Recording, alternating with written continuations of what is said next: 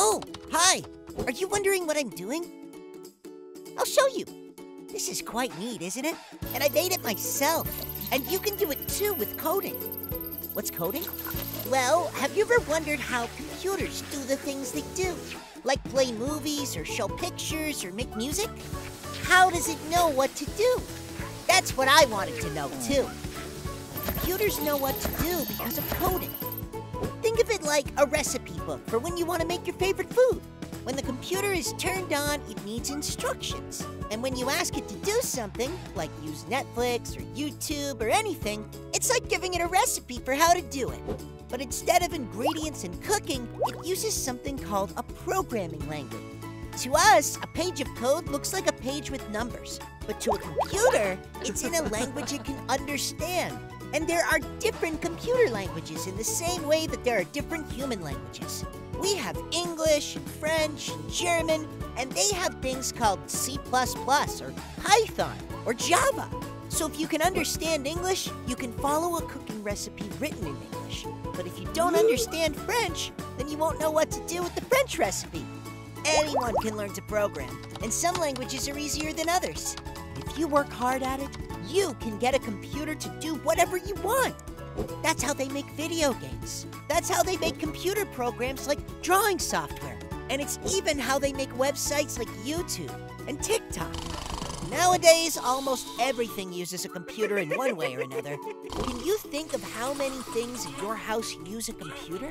Smartphones and devices are little computers. TVs also have computers in them now. Even things like microwaves and calculators have teeny tiny computers on them. So how do we get all these computers to work together if they use different languages and do different things? It's kind of like human languages. All the different languages in the world might have different words and sounds, and even a different alphabet. But they all have a few things in common. They all use letters to make words, and the words go together to make sentences. And sometimes, even if we don't know exactly what someone is saying, we can understand what they mean by how they say it. It's a bit like that for computers. It's always better to speak to a computer in its own language. Speaking to it in a different language might lead to mistakes. So maybe you have your own idea for an app, or video game, or computer program, or maybe something so futuristic and advanced that only you can think of it. Well, you can make it happen. There are lots of smaller, easy computer languages to learn to help you understand the basics of coding.